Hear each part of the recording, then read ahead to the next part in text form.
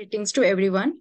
I am Dr. JEEL VIDJA, Radiology Resident in the Krishna Institute. Today I will present the paper about the role of sonography in evaluating of lesions under the guidance of Dr. Prakash Patil and the Dr. Asif Tampoli. The aim of this study is to discuss the usefulness of the ultrasonography in the diagnosis of lesions. The sonography helps in the evaluation of various costal and the chondral defects such as trauma, degenerative lesions, subluxation of the sternoclavicular joints, and the inflammatory lesions of the various etiology and location. The ultrasound, due to its different acoustic impedance between the soft tissue and the bone cortex, only allows the evaluation of the bone surfaces. So ultrasonography can be useful in the evaluation of the several bone disorders affecting the ribs as a result of its topographic capability and its high definition. The aim and objective of this study to evaluate the diagnostic role of ultrasonography in differentiating and the detection of the rib lesions. The total number of 16 patients were evaluated with the suspected and unsuspected rib lesions in the radiology department of the Krishna Institute. The patients were examined on the Vibro Geologic P9 color Doppler system with the high frequency linear array probe. The ultrasonography was done along the longitudinal and the transverse axis with the help of high-frequency probe after clinically evaluating the patient's stiff complaint and the site of lesion. The first case of about the rib fractures. The ultrasonographic hallmark of the fracture is the localized interruption of the hyperechoic line, which is correspond to the outer bone cortex. The ultrasonography is useful in revealing the rib fractures because it is prompt and easy to perform since it's focused on the painful areas. The associated finding with the rib fractures in the periosteum is a periosteal hematoma formation. In the soft tissue, there is a hematoma formation, edema, bursitis, and in the joints, there is a intra-articular fractures and the loose bodies. On the left side, the diagnostic ultrasonography in the longitudinal plane of the rib during the maximum inhalation demonstrate the cortical disruption, which I demonstrate by the white arrow, with the posterior acoustic shadow visible deep to its posterior border, which give the appearance like a lighthouse. So it's known as lighthouse or chimney phenomena. And overlying hypoechoic area, which I demonstrate by the red arrow, which suggests a hematoma formation, which is displacing the overlying pectoralis major and pectoralis minor muscles. In this case, a patient came with the complaint of breathlessness as a history of chronic cough since 3 years. On the radiography of the chest shows evidence of fracture. On the ultrasonography, so on the radiography, there is no evidence of fracture. So after that, we do ultrasonography of chest. There is a cortical disruption with the overlying hyperechoic area, which I demonstrated by the red dotted line, suggests a callus formation. So there is so clearly visible cortical break, which suggests a rib fracture, which is clearly seen on the zoomed out image.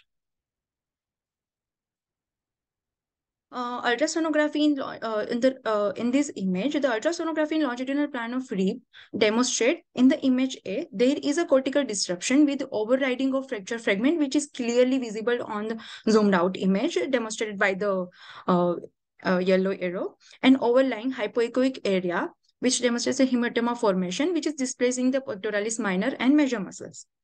And in the image B, we can depict the normal rib, which shows a continuous bony cortex, which is demonstrated by the arrow.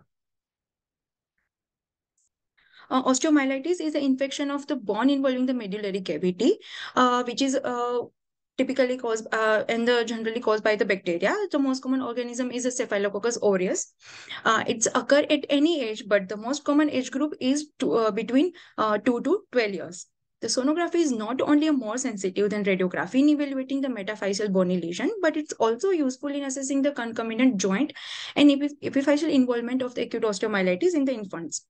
The color Doppler study shows increased vascular flow within and around the affected periosteum, in which subperiosteal abscess has been developed in follow-up serial sonography. So sonography is therefore useful in establishing the diagnosis of acute osteomyelitis and its complication before the radiographic changes are seen. So on the sonographic finding in the osteomyelitis are the deep soft tissue swelling, periosteal thickening and elevation, subperiosteal abscess formation, cortical erosion, increase the vascularity within and around the periosteum, and the sinus streak formation.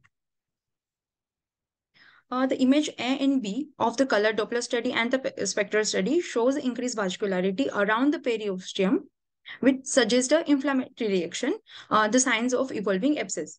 So, which is suggest the abscess formation. So, we can diagnose before the abscess formation of the acute myelitis in the ultrasonography, which is not seen in the plain radiograph.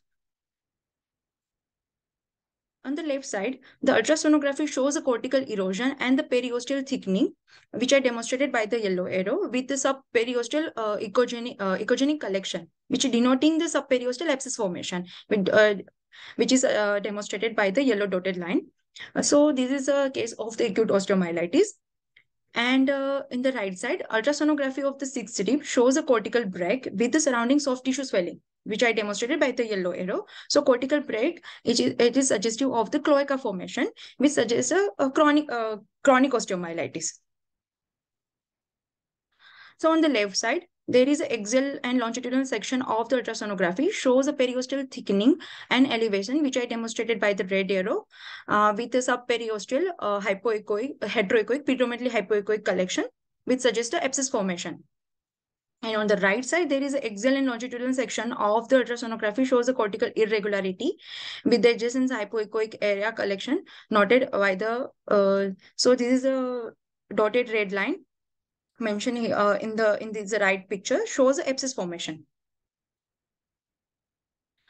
So in this case, in the image A, the longitudinal section of the seventh rib on the right side shows area of cortical erosion with posterior acoustic shadow and the loose body in the center of the red circle, which is demonstrated in the image A. Where in the image B and C, in the axial and longitudinal section, shows a periosteal irregularity and adjacent thickening with the cortical break, which is demonstrated by the red arrow, and the surrounding hypoechoic collection, which suggests the abscess formation, which I demonstrated by the yellow arrow. The image D, in the image D, the caliper shows a margin of collection, and the hyperechoic flex is in the center of the circle, which demonstrated in the left corner, are due to the displacing the clips of the cholecystectomy and the sequestration, which give a tiny cometal artifact below. So this is a case of chronic osteomyelitis because the sequestration formation is there in the seventh rib on the right side in the 16-year-old post-cholecystectomy male patient who present with the pain in the right hypochondrium. The upper image shows on the axial and longitudinal section of ultrasonography shows a periosteal thickening and elevation with subperiosteal fluid collection. This is a hypoechoic area, suggests a fluid collection, which suggests a abscess formation, periosteal abscess formation. And in this below image, the longitudinal section of ultrasonography shows a hypoechoic subperiosteal collection. These all areas are the collection which suggests the abscess formation, which is extending into intramuscular and the subcutaneous plane through the sinus tract. So this the hypoechoic line demonstrated here. This is a sinus tract which connect the intramuscular to subcutaneous plane, through which the abscess extending to the subcutaneous plane.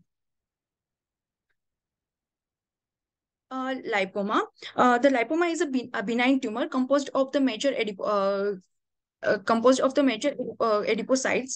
and which is typically found in the subcutaneous plane, but is also found in the intramuscular plane. On the ultrasonography, it is a present as a soft and variably echogenicity like hypoechoic, isoechoic, or hyperechoic, and shows no acoustic shadow and shows a minimal vascularity or no vascularity on the color Doppler study. So in this case, a patient with the complaint of non-tender chest wall, non-tender chest wall mass over the right side since 2 years. So oblique and longitudinal section of ultrasonography shows a well-defined encapsulated mass, which is identical to the fat at the site of swelling, which is pointed by the patient.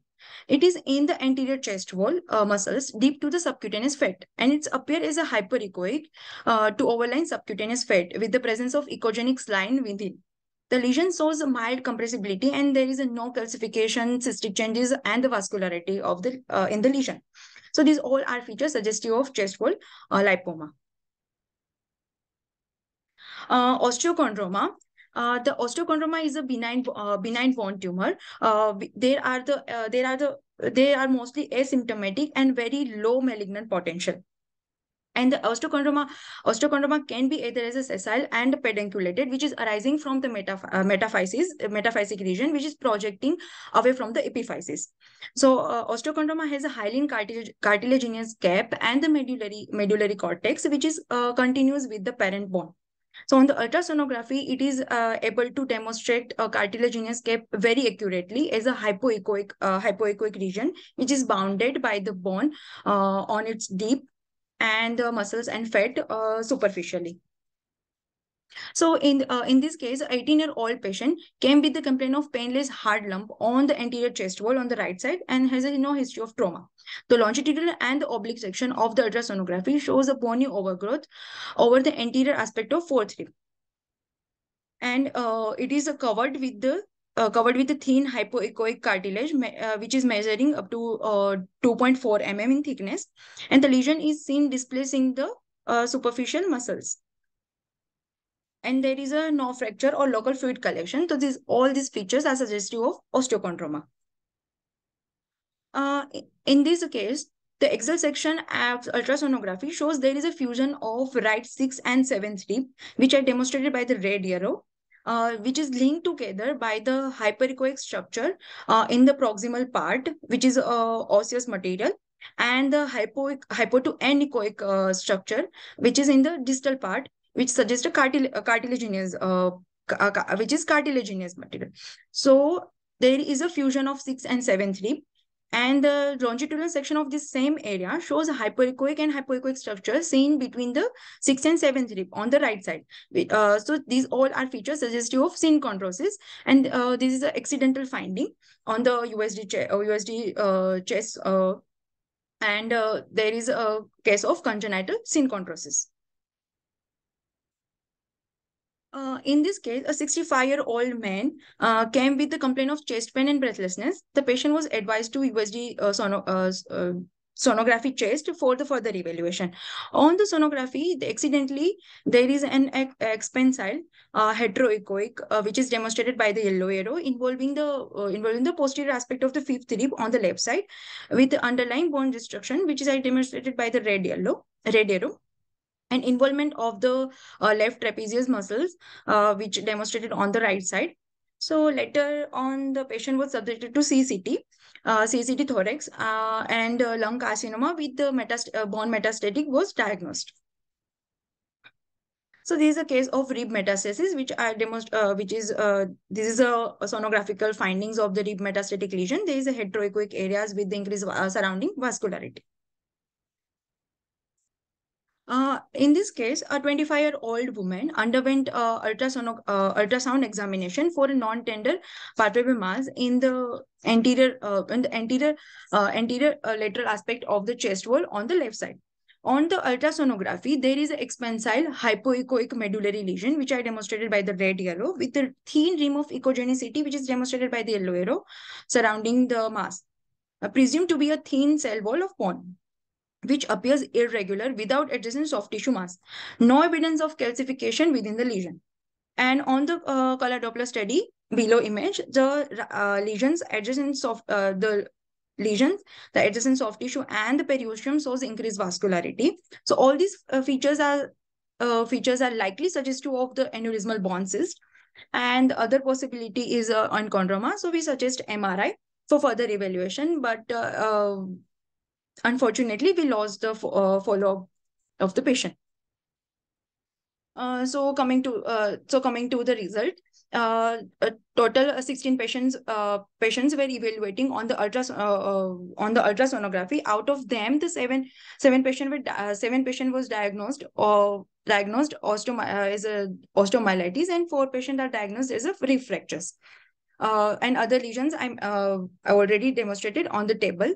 So on the graphic representation also shows there is a Most common lesion in my study is osteomyelitis, followed by the rib lesions. The conclusion of my study is the ultrasonography is helpful imaging modality for the differentiate the diagnosis and the detection of rib lesions like fractures, osteochondroma, acute and chronic osteomyelitis, chest wall lipoma, metastatic lesions, etc. So the ultrasound should be considered when the focal pain is present following even the tribal chest trauma, when the radiography is interpreted as a negative for the fractures. And the high resolution and power Doppler sonography were found to be very sensitive and highly specific in diagnosis of acute osteomyelitis in the pediatric with the clinical suspicious of the disease and negative or equivalent plain radiographs. This is my references of the study. Thank you.